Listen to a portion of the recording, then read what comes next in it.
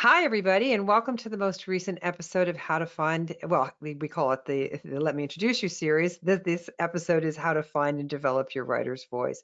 And as you can tell, I'm really excited about this because I've wanted to talk to Albert Flynn DeSilver for a long time. I've admired him for a long time, and his approach is very beautiful, helpful, and productive. So we are going to have a great conversation. We're going to be together for an hour today. And you won't see us. Albert and I talked about this. We're just We're about as zoomed invisible. out as what's that? We're invisible. We're invisible. We're just about as zoomed out as everybody else is. I just can't do another Zoom meeting. I just can't. So what we're going to do is we're going to ask you if you could, in the questions box, just tell me if you can hear the sound and if you can see the screen. You'll just see the screen. There's going to be lots of slides. Great, Leslie. That's fabulous. I so appreciate it. Hi, Martha. I know you. All good. I love that. This is great. It's always so fun for me to see all these names I recognize. So hi, everybody. That's perfect. That really helps. Great, great, great, great, great, great. Hi, Nora. Hi. Oh, this is so sweet for me. Oh, hi, everybody. All right. So what we're going to do is be together for an hour.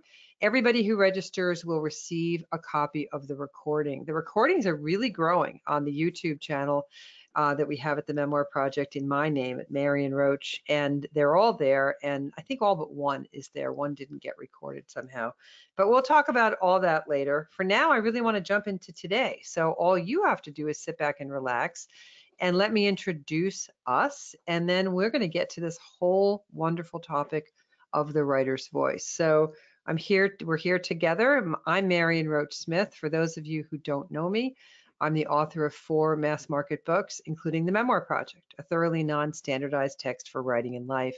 And I used to work at the New York Times. I was a commentator on NPR's All Things Considered. I had a long-time talk show on Sirius Satellite Radio. But my dearest love is memoir, and I've been teaching memoir for more than 25 years. The little book I wrote has been out for 13 years, reissued last year, republished by my publisher, and everything I teach, all the many classes I teach are located at marionroach.com, so come and see me there. And let me introduce you to my friend Albert, who is here with us today. He's a poet, a memoirist, a novelist, a speaker, and a workshop leader. And he's founded this wonderful system called Writing as a Path to Awakening, which is about the embodied, interconnected approach to creativity and writing.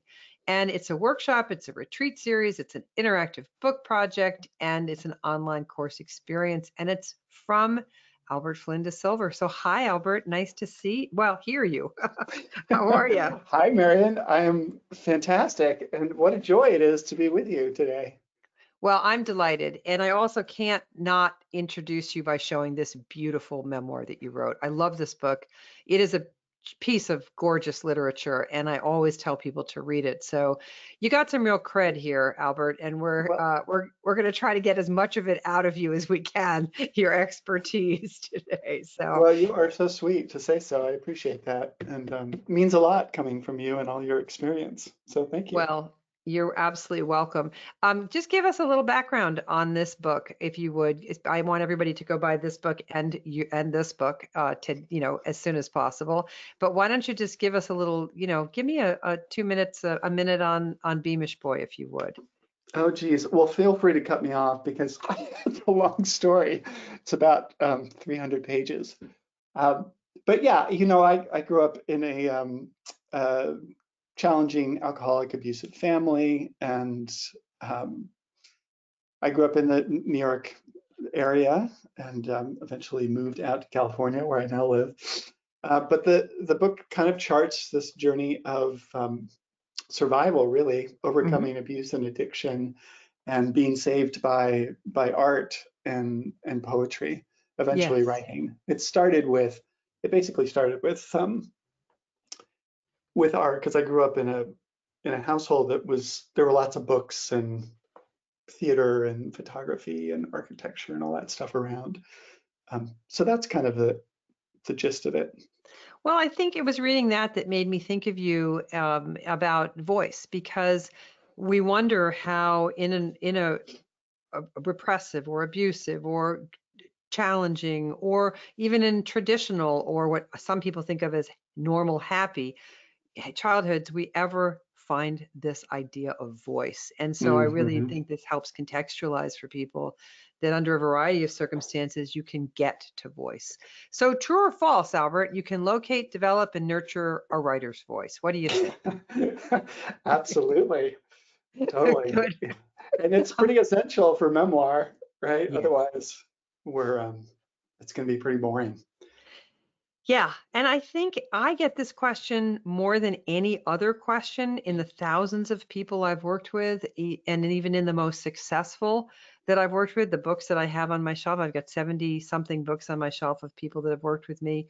I've lost count of the op-eds and essays and all of that, the many, many classes and the people that have published. But even from the highly successful writers, I get questions about voice. And Mm, so I think that we need to dig in and help people talk about it because this yes. audience are either considering writing, they might be new to writing, they might be years into writing, but all of those writers, including really well published writers, have in common this struggle, hearing it, Mhm. accepting it, nurturing it, holding on to it, this voice thing. Why do you think this struggle is as it is? Why do you think we're so questioning this idea of voice all the time?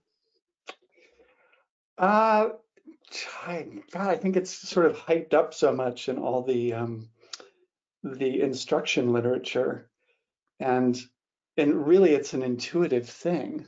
It's not something that we can really learn from the outside, Hmm. although that's what the culture would have us believe. Like, go to the expert, they'll teach you how to do voice. Right. That's where you'll find your voice. Um, and the truth is that you can only find your voice by looking within and having the courage to stop and to be quiet and to get silent, to to be in stillness. In my Hmm. experience, that's Hmm. really that's the best way to access the authenticity and the truth of your own voice.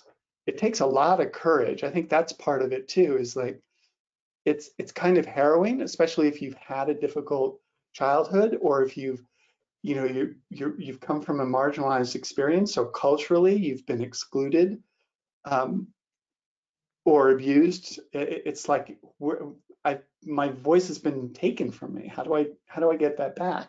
Um, Mm, but it is with us all along, and writing is an incredible way to reclaim it. yeah. Um, I don't know when it's appropriate to read this Ron Padgett poem about voice, but it's kind of a great lead in.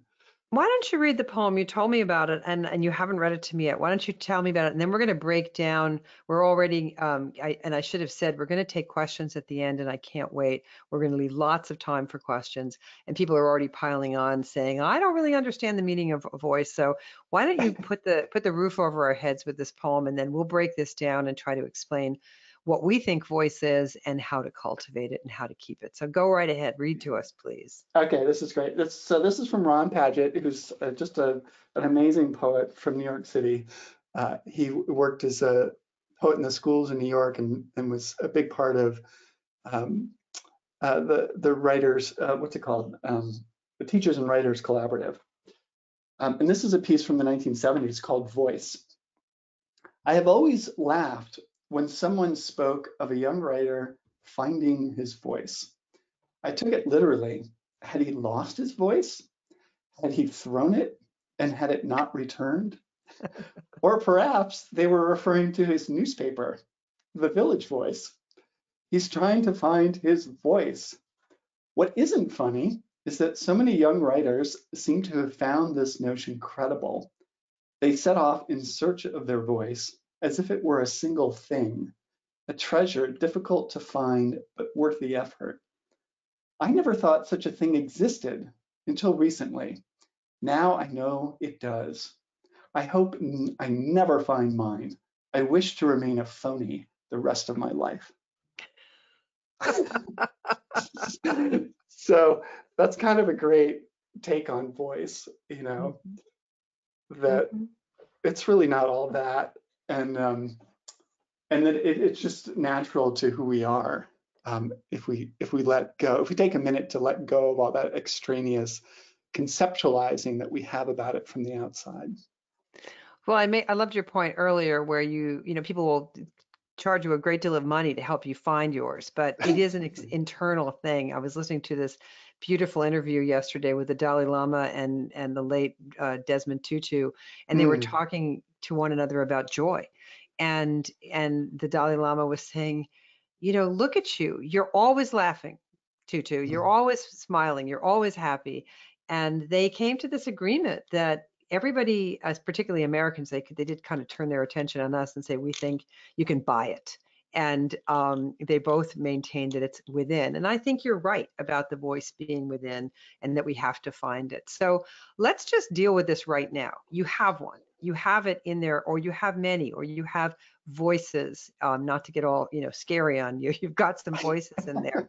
And the point is to try to define it. So as I try to make a word cloud, when I go online, when I look in the books I have, when I look at all the how-to writing texts I have, I found just a compilation of phrases that seem to help me guide me in my thinking, how someone comes through on the page, the grammar, syntax, vocabulary, tone, point of view, rhythm of a particular person, the rhetorical mix of those. It's an expression of you, it's individual style.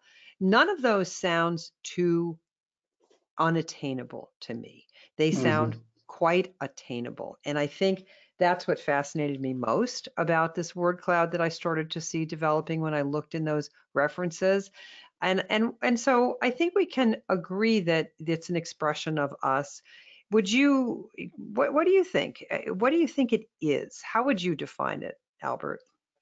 Well, yeah, I mean that sounds reasonable to me, and I think it's really about trusting our observations in the world. You know, Beautiful. I love that. really kind of, you know, being intuitive about like, oh, what am I drawn to? Both like visually, you know, auditorily, um, all of our senses, you know, and really trusting that sensory impression that it's real and that it's meaningful, and that as it's filtered through you, your expression back onto the page will have value, will have meaning, will have you kind of interwoven. So I kind of think that's where it begins. I love that. And then you can think about, I'm looking just at my desk. I'm just looking at the things that I can see. And I'm looking at the great Caroline Knapp's book, Drinking, a Love Story. Oh Now, yeah. there's right in the title an expression of voice, right? Hmm. That's, as you just said so well, trusting your outlook, right? What is your outlook? If drinking to you was a love story, whew, that title remains one of the best titles of any memoir ever, but it's also Hmm. her point of view. It's her self. It's her vision of drinking. It was a love story, and those are real hard to walk away from, aren't they? So trusting your intuition, trusting that when you see somebody and maybe you don't, you know, you have to describe something and you initially fall back on a cliche, but you know perfectly well that in the final version, you're going to have to excise that cliche and use what you really think. What is she really? How best to describe her so that we get her, not height, weight, and eye color. What is she? Is she what? And I think that's just beautiful what you said, and I get that completely. Trusting your intuition. You have these impressions, and they form metaphor, right, in your head and simile, and go with it, right? Yeah, and then it comes to your sensibilities for what you're drawn to reading. And that's where we really learn. And that's where we really start to garner voice from reading other people's voices, other people's Yes. points of views, other people's observations, right? And allowing yourself, especially at the beginning, to mimic, to copy, Hmm. you know, not to plagiarize. Don't ever do that. But yeah, you like a particular style, trust that. Like, what do you love? Like, I was completely obsessed with Hart Crane when Hmm. I first started writing poetry. Now, I didn't know why really, except, you know, it sort of unveiled itself slowly over time that there was something about the lusciousness of the imagery and the sort of weird complication of the sounds and the idea. It was just so weird and strange and beautiful to me. Hmm. And I was like, I want to do that. I want to write like Hart Crane. Hmm. So I tried to like write like Hart Crane, and that was fine because I can't write Hart Crane poems. I can only write Albert's interpretation of Hart Crane poems, which have some of me in them, right? And they have my voice that gets sort of strained through, as it were. Um, so I think some people do worry about like, oh, am I sounding too much like blah blah blah? Hmm. Take it in, digest it, metabolize it, and know that your experience, your sensibilities, your insights are going to filter through and color what comes out on the page after reading somebody else and after loving and appreciating them. That's lovely. And I agree with you. I think imitation is the strongest form of, or the most sincere form of flattery, as the quote goes. Yeah. My experience was with Emily Dickinson, and Mhm. Emily Dickinson knocked my little 9-year-old head back to the point where I became obsessed and studying. And what I really was picking up on was the way she used words next to one another, and doing a Mhm. lot of research as an adult. And now I go to her home regularly. It's in Amherst, Massachusetts, and it's a wonderful place to visit. But having read a bunch of biographies and understanding that she would cut words out of magazines and put them next to one another, that the propinquity of language also was a Mhm. very big part of her voice, the sound, internal rhyming, and the way some things look angular together on the page. And all of that really drove my own word choices ultimately. Mhm. But I don't write like Emily Dickinson. But Right. she helped to uplift my own voice because she gave me more courage to look at how language sounds and appears on the page. So yeah, I think you Exactly. can you can filter it. You can, but first you get inspired by somebody else's. So I guess the question for everybody who's listening in is, they want to locate, define, cultivate, keep, and grow that voice. So you've got this beautiful system, this writing as a path to awakening, where you propose this embodied, interconnected approach to creativity and writing. So what would, if everybody could ask the same question, and I'm sure they're going to have lots of different ones, but what would you propose these kind people do right now, today? What can you identify as a good first step? You talked about getting quiet, but let's dig into that a little bit. I'm not so sure anyone knows how to be quiet anymore. So, you know, short of a martini and a lie down, like what else have you got? Right. Yeah, it is. It's so curious how challenging it is to be silent, to be with ourselves in stillness and silence. But in my experience, I just have to say it's nothing short of profound. It's the simplest thing, and it's not easy. It seems like what could be easier than sitting and doing nothing, right? Hmm. But it turns out that if you're not used to it, if you spend a lot of time like I did, uh, just constantly stimulated and constantly distracting yourself and engaged with various addictions, be it food, sex, money, uh, drugs, alcohol, whatever, then you just get caught in a total alternative reality. But what being silent and still helps with is coming back to the self, coming back to what's true, what's real, what's immediate. And if we get too kind of caught off in our heads and by all the shiny objects, we lose touch with our authenticity, with our true sense of observation and sensory cultivation. So think it's important just to start simply, if you haven't been a meditator, if you haven't explored any contemplative practices, is to start with a few minutes of just being still and being Hmm. silent. Hmm. And it doesn't have to be sitting meditation. It could be standing meditation, eyes closed, turning inward, and simply breathing a few conscious breaths, noticing what's stirring in your body. Um, that's really kind of where I like to begin.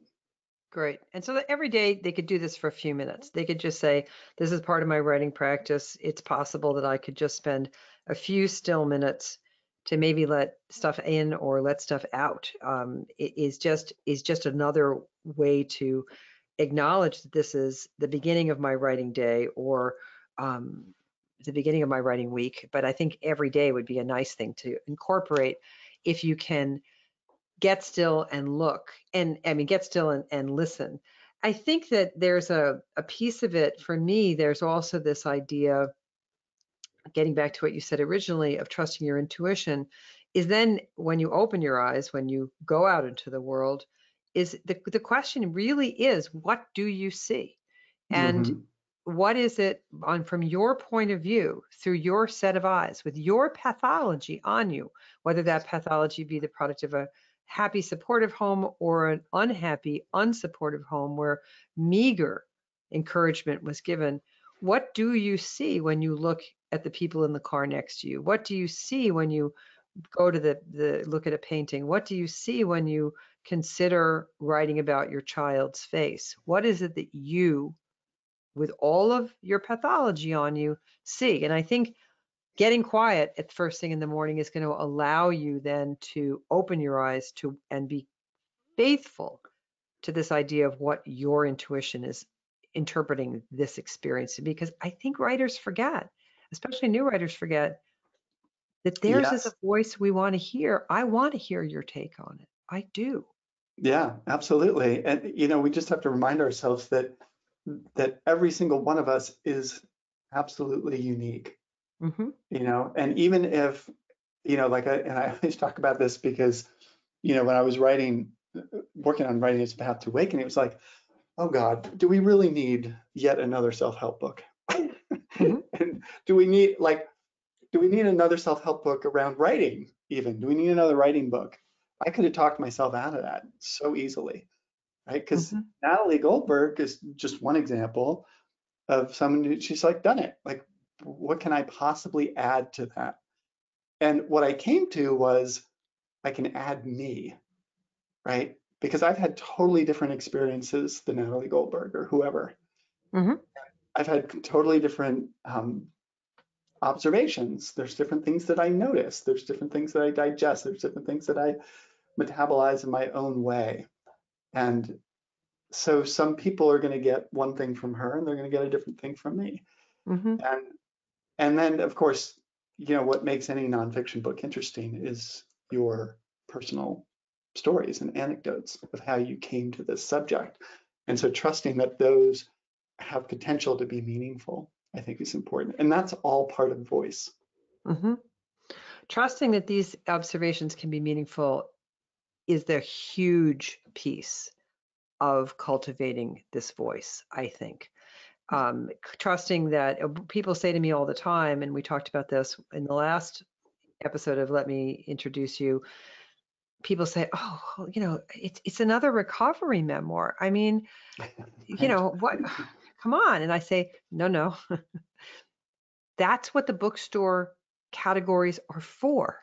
That's why there's a recovery section, and you want to contribute to the conversation. Your voice is what's missing.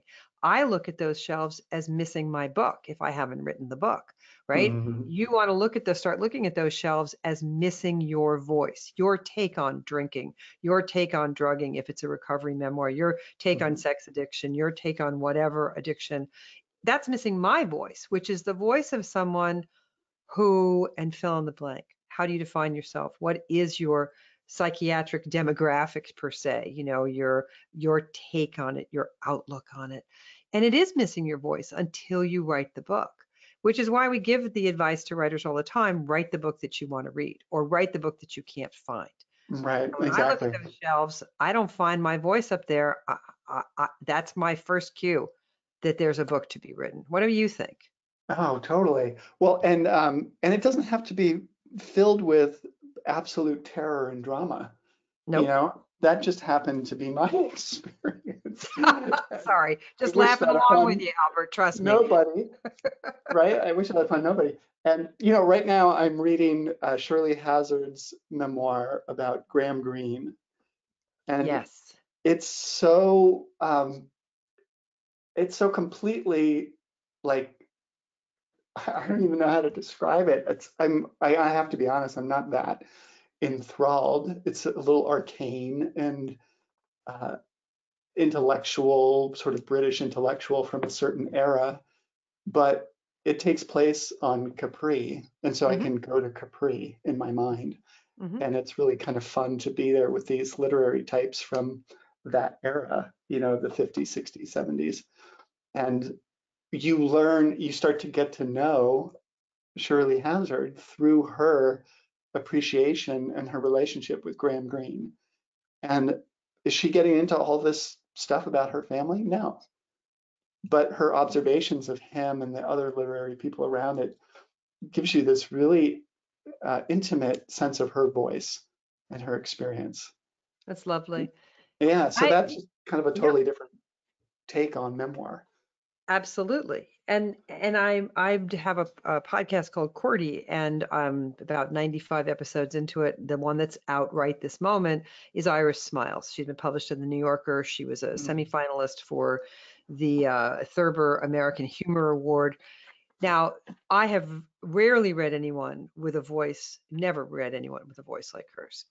Her Mm. voice is eccentric, you might say, quirky, See, I you don't might know say. her. Iris Smiles? Iris Smiles. She's a New What a great Yorker, name. Atlantic, and she's just published her third book called Droll Tales that is brilliant. She is unique in that she has a way of looking at the world that she's very comfortable with. So that when her mother told her, you better change up the way you do things, you're getting kind of past the, date where anyone's going to marry you kind of Mm. thing. She Hmm. took herself on a science cruise because she loves particle physics. She just happens to love it. And Hmm. she took herself on a science cruise. She went and thinking she might meet some people. Unfortunately, everybody was out of her age range, but she had the most wonderful time. And what she ends up doing with the piece is explaining that all matters, particles of matter move, and some of them attract another one. Electrons travel together, but she refers to herself as the Higgs boson, which is a particle that's known to be a singular particle that travels through space on its own. She uses all the things she loves about particle physics to explain in the piece, and the piece is about 400 words long. I've linked it in the transcript of the interview, because I want people to look at her voice. She's a hell of a quirky thinker, and Hmm. everybody eats up her prose wherever, the New Yorker, the Atlantic. I've read her in the Times. I've been reading her for, I don't know, since the middle teens, I think. But her voice is one of a confidence that what interests her might just interest you. Hmm. And I think that's enough, right? That Yes. she sees herself as the Higgs boson may not be the way you see yourself, but how do you see yourself? Because I want to know as a reader. Hmm. So Hmm. yeah, I just love that. I absolutely love that. And I love the fact that you can palpably see it in others, but we also don't know that we have one of our own. And of course, we do have a voice. So let's talk about this return on investment that people can get of doing this quiet work. 2 minutes, 3 minutes, a little bit of quiet work, maybe before they start writing, maybe before they get out of bed. I don't know. Have you got a preferred place where you get quiet vis-a-vis when you start writing, Albert? Yeah, I mean, it varies depending on when I'm working on a project. Like right now, I'm in sort of editing mode, so I'm not in generative mode. But I do love to be quiet before when I'm in generative mode to kind of open up the channels and reconnect to that sort of vast, mysterious, empty space of creativity that I know is out there when I get quiet. Um, because it's not always, I don't want it to be about me imposing my will upon the page. That's not as interesting to me um, as just honestly the mystery of being. So if I can get quiet, it kind of reconnects to a, a wider berth of possibility. That's And interesting. yeah, and then I always like to meet the page via free writing. And the whole thing about free writing where you just set the timer and go and Hmm. take your pen off the page or your fingers off the keys for 5 minutes or 10 minutes or 15 minutes or however long you want. And if you're in a completely sort of blah zone, you just write blah, blah, blah, blah, blah, blah, blah, blah, blah, blah for literally 10 minutes. And what you'll find probably, you have to find out for yourself, but what you'll probably find is that a thought will enter in and you'll write that thought and that'll lead to another one. And if you're really true to it and around the energy and the urgency, you'll write something unexpected. Mm-hmm. We do free writing every Friday in my community, and people write the most mind-blowing stuff constantly, the most beautiful stuff. And this is, if you're ever stuck, this is just a very simple recipe for finding your voice, for reconnecting to your voice. Mm-hmm. Yeah. Yeah, it's in there. And I think that it's a bit, well, I'm going to stick on this one for a minute. It's a bit more accessible than people think. So when we go looking for it, we might, I thought sometimes say to people, you're trying too hard, right? I'm going to go find my voice. Well, how about we try quiet first? How about we try getting to the keyboard or the notebook first? Those are good suggestions that you do. For me, and what Iris Smiles told me when I spoke with her, and as I said, she's up on the QWERTY podcast right now, was this most recent book, which has done really, really well, Droll Tales. She said what it had started by, she writes every day. She just writes. She just sits down and whatever interests her, she just writes it. And the next day she does the same thing. And a friend of hers, a mentor of a bit older writer, one day said to her, Iris, I think you've been writing for about 3 years. What do you got? And she said, I don't know. And he said, well, maybe you should go check.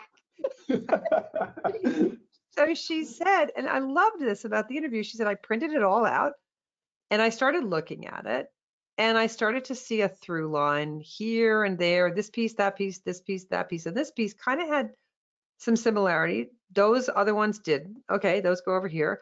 And then I started to think, does this interest me? And it does, and it did. And then I started to make the connective tissue and find the one thing in each of those stories or essays, however you want to look at them, that interested me, and really put the blood into those, really squeeze some life into those things. But And let's be clear, she's not like journaling every day. No, she's just Journaling is writing. different. This is sort of like writing into some, Yep. however abstract topic or idea that she's interested in. Yeah, she's more like I am. I'm not a journaler or a free writer. I'm what I call writing with intent. It's the signature phrase of everything I do at the Memoir Project, because I just get up and I write, and I'm writing towards something. I'm exploring something. I like the intent of it. I study, if I want to write the modern love column of the New York Times, I'm going to study it like crazy, read 24 of them, and try to write one two-space with the same tempo the New York Times, produces in that piece. I'm very much about that kind of writing. But she's writing small pieces, as she says to them, of things that interest her. So they're on brand and they're in her voice, but then you've got to go string them together. So there are those people who want to free write, and then there are those people who want to do something that's more, let's say, intentional. Not that free writing is not intentional. They're just different. So I think I wanted to make that point, that every writer can do it, whatever you're doing, do it your way, right? Say, this may be part of a book. I'm kind of interested in family. Maybe some people start out with that. I'm just going to write for 6 months, short pieces every day, 3 pages a day on the subject of family, and then I'm going to see what I've got, which is also a way of getting there. But if it's preceded with that quiet thing you suggest, I think the voice might really benefit. What do you think? Absolutely. Yeah. No, I mean, I think it's for both. And so if you have a project or a general idea, I tend to write into project. And so you can never, I mean, if when I'm on a tear and I really know what I want to write and I have my characters and my plot and stuff, I don't necessarily need to get silent in order to re-enter the project and to get into the writing and to find my voice. So, but I still sit most every day because it's just, I mean, for a million other reasons beyond creativity and writing, just for, health and sanity. and all of that. And it doesn't have to be sitting. I want to kind of go back for a second here. And, if you have a lot of wiggy energy in your body, Mm-hmm. try walking meditation, but don't put in earbuds and talk to your neighbors. Instead, try to make it a contemplative meditative walk where you Mm-hmm. are sort of turning inward and going slowly and being in the non-human elements, with nature and letting that inform your sensibilities. Mm-hmm. Yeah, that's good suggestion. And I think before we go back and go into and start to wrap this up so we can take questions, if we go back to this slide and we look again at this whole idea about how do you define voice, and we add that wonderful comment that you started out with in it comes from your intuition and how you see things. And so trusting that and trusting that. And I think that's at the core of what we're trying to say here. You are seeing things differently. You are seeing things through the filter of your whole experience. I call it annotation. Mm, Everything you've ever seen, felt, heard, thought, eaten, listened to is all in there. And suddenly you're in a new situation and you're drawing on all of that. And you're wondering, why the hell am I thinking about the peanut butter sandwich I ate in fourth grade all of a sudden? Because your annotation is totally at work right then. And the thing to mhm, say is, I'm listening. What have you got for me? And then trusting that there's a link somewhere that peanut butter sandwich is trying to make a debut appearance in your work. Why, how, why, pulling from that and trusting it. So just stay with that for a second before we go into what you have to offer for people. But how would you, after you've been quiet, now you've been free writing, now you're turning your attention to the more intentional work, and these things start to come up, these influences, this background you have. When you were writing Beamish Boy, you sit down to write one scene and 50,000 other scenes come trumpeting into your head, and your intuition, your voice has to say, slow down, everybody, or I just want mhm. this. What we'll talk about the practical aspects of writing with your own voice, but also kind of taming the onslaught of story. What are your skills there? Well, there's two things at work. I mean, there's the onslaught that can happen, but most people, like myself, when it comes to memoir, are like, oh, I don't have a great memory. I can't really remember all those important things that happened the way, Mary Carr does, right? Just to use one example. Um, people remembering what the bassinet looked like when they were 1.5. Mm-hmm. That's not really what happens. But what I found was that the more I wrote into it, the more things became available to my memory. Mm-hmm. And so, as to what to do with the onslaught, is I think it's important to trust where the energy is around particular scenes, and at the same time know that what are these scenes that that changed you as a character. Because remember, when you're writing memoir, you are the protagonist, you are the main character. And so we kind of want to know what are these scenes, these situations that changed you, where you evolved. You went from one state of being to a new state of being or a new state of consciousness. Um, so that's one way of sort of filtering out all the thousands of things that can be included in a memoir. You kind of have to hone it down to a few key scenes. Mm-hmm. And then of course it'll change, right? And it'll evolve the more you write. Yes, I think when we hear people talk about other writers' voices, we tend to try to characterize them. We say, "Oh, he has such a muscular voice. Oh, Hmm. she has such an angry voice." And I always say to people, "Muscular, I get. Okay, that he's a writer that's writing with from a very cocksure point of view, really almost on the border of preaching to you. It's just really present and big." But when somebody's writing an angry piece, I say, no, that's not really voice, that's tone. That's a different thing. They're Hmm. very angry.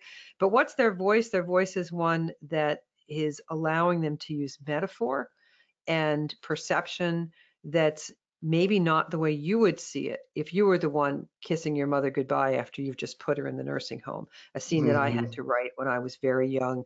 My mother was 49 when she got Alzheimer's. There's a scene in Hmm. my first book where I'm leaving her at a nursing home. It's almost the second to last page of the book.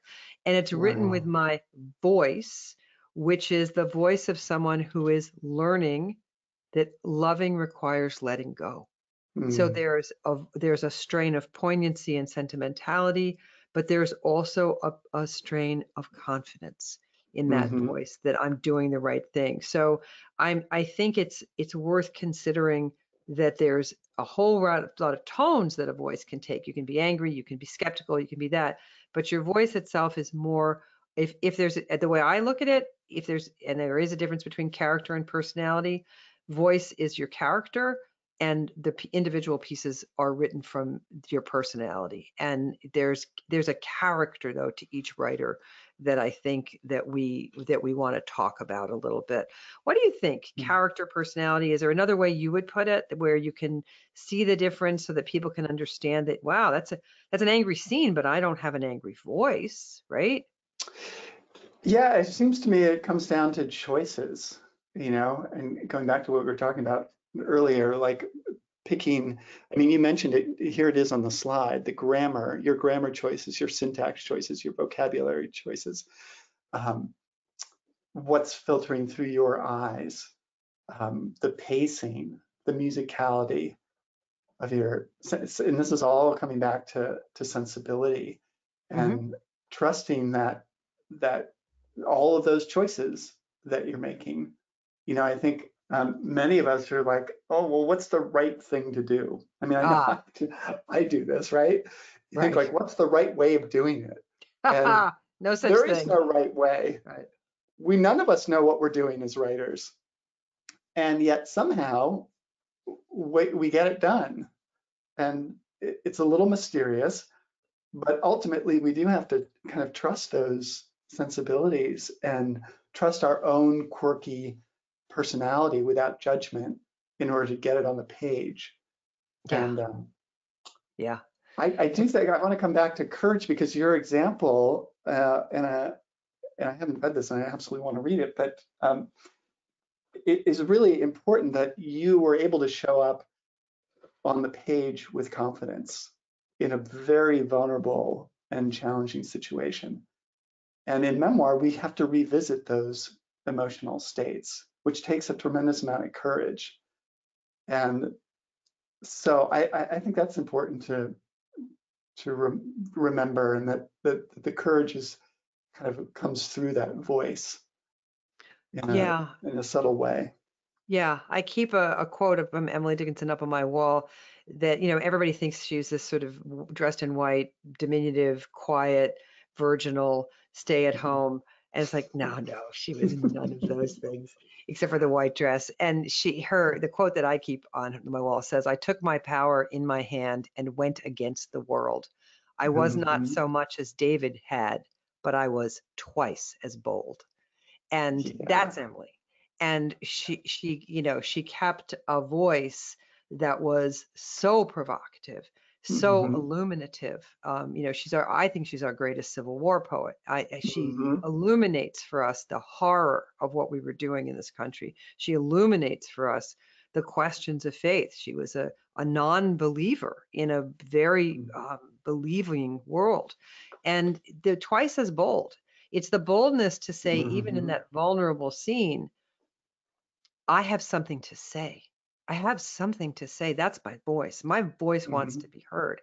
I have something. I have a bold, con, con, I think, a boldness in me that says, here is what I saw there. Hmm. Even if it's written from a place of under the couch in tears. Here's what I saw there when I witnessed domestic violence when I was 8. Here's what I saw. And Yeah, you're and not to shy away from the emotions, you know, right. the the rage, uh, the intensity, the fear, the doubt, the worry, the the reclaiming of your power, no matter how inappropriate, quote unquote, Yep. uh, claiming all that, like words. What does Margaret Atwood say? A word after word after word is power. That's it. That's it. Yeah.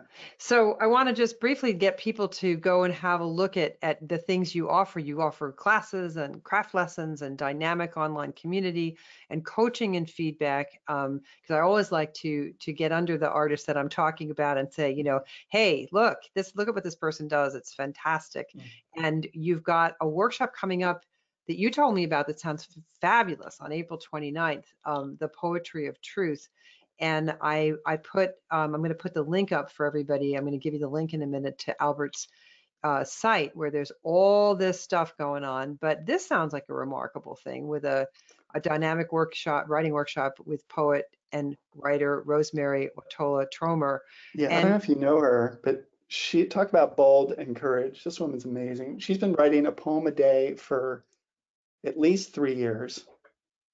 And it's just coming through her, and she's totally devoted and has been through just the ringer beyond the pandemic, just with family stuff, and Mhm. she's just remarkable. So that's going to be an amazing thing. Well, that should be fabulous. And everybody should go and have a look at your offerings here at the website. The second link is the classes.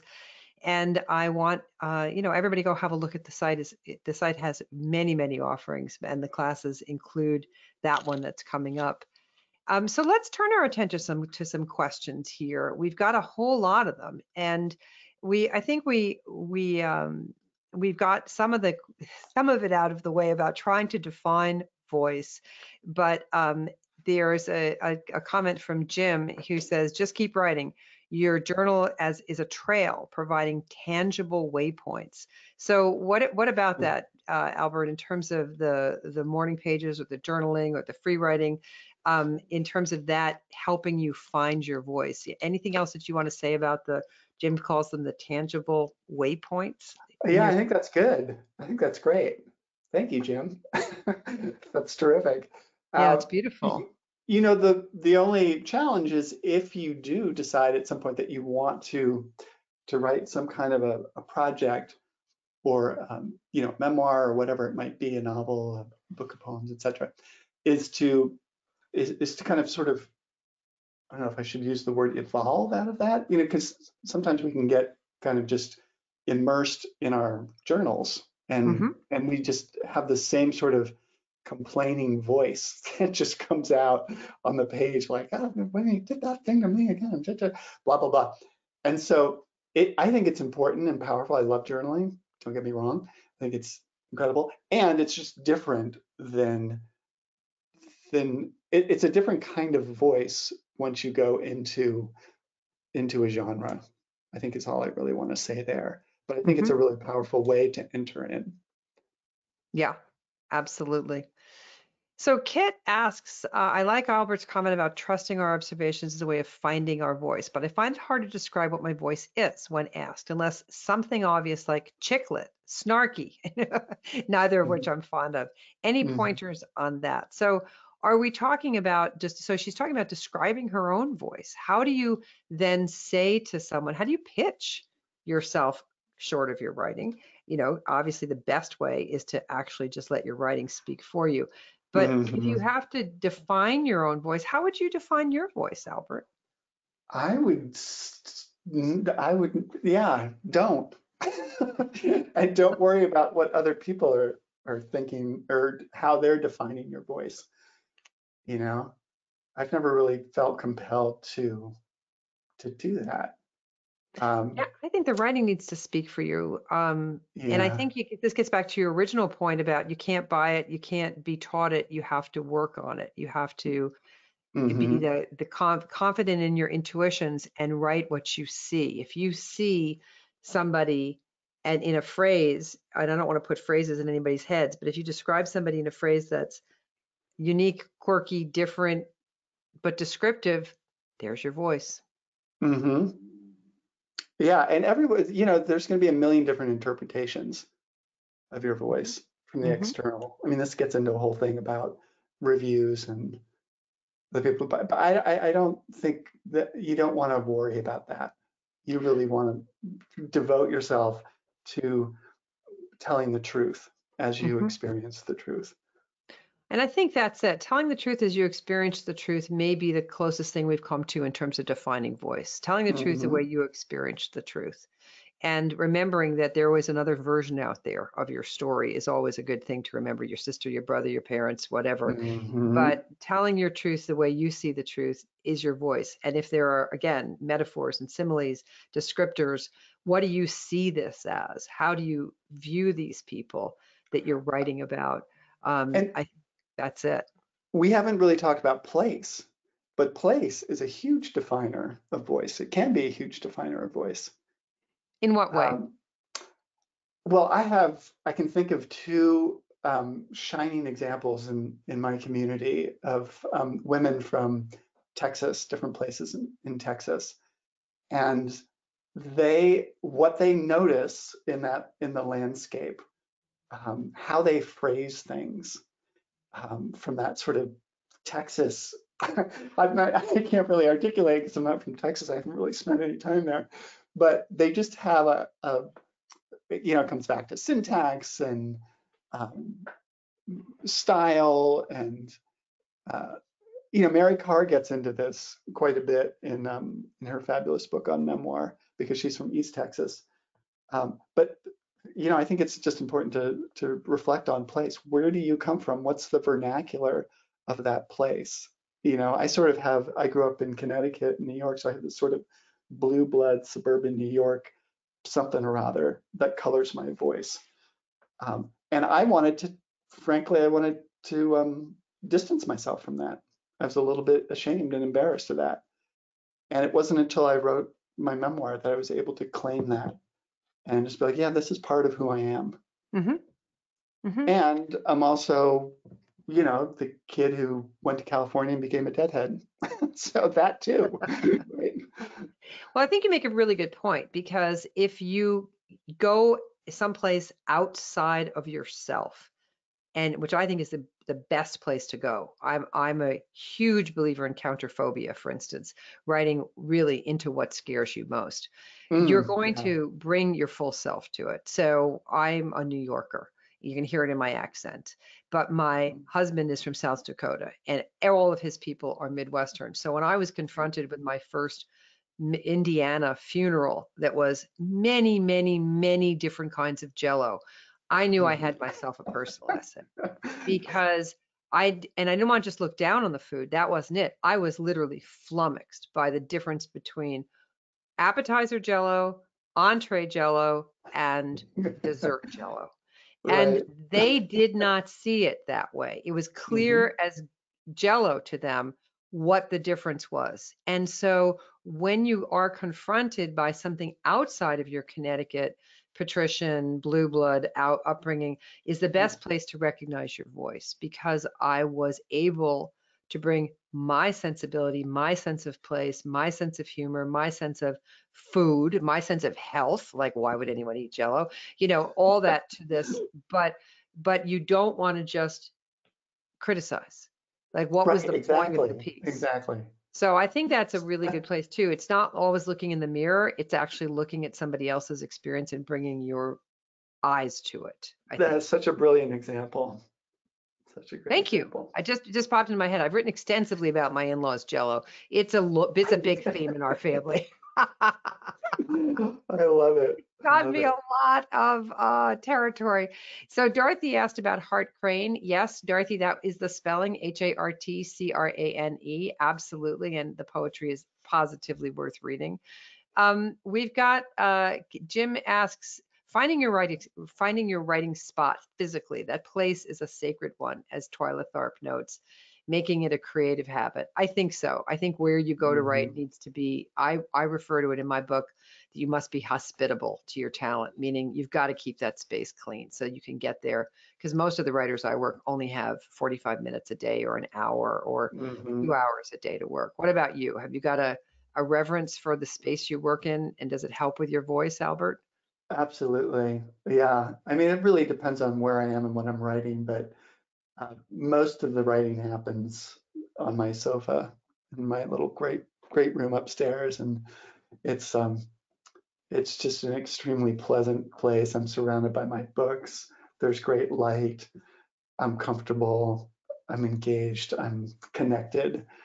And yeah, it's Mhm. yeah, we need to kind of cultivate that and create our little altar and have our photos of Walt and Emily and Hart Crane and whoever else, all of our muses around us, Yep, cheering you us do. on. That's right. Emily cheering me on every day. Valerie asks, I've read many, and it seems to be the case over and over, and a premise that gets picked up. But my memoir, although touches on sexual molestation, is not this, and not sure what you're asking, and leaves me out of the running. I have my voice, but this salacious trend is stopping me from getting noticed. Will this trend that seems to be the most sought after eventually end so other voices have a chance? Oh, I see. We were missing that first line. Got it. Here, let me start again. There is a trend in memoir of alcohol, drug abuse, and recovery, as well as sex worker memoirs, all of which with a salacious tone. I read many, and it seems to be the case over and over, and a premise that gets picked up. My memoir, although it touches on sexual molestation, is not this and leaves me out of the running. Oh, because it doesn't have a salacious tone. Oh my Yeah. goodness. I think that you absolutely have a place on the shelves. I've read a lot of sex worker memoir that doesn't have a salacious tone, that has Hmm. a call for advocacy, for understanding that sex workers are workers too, and things like that.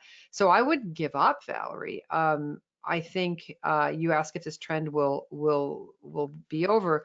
I would look for a publisher who's looking more for something that's from a more spiritual place or a more accepting place, and isn't looking for the salacious. There's lots of publishers that have room for more memoir on this. What do you think, Albert? Absolutely. No, I totally agree. And just to be totally devoted to your story and your style and not worry about what's going on out there.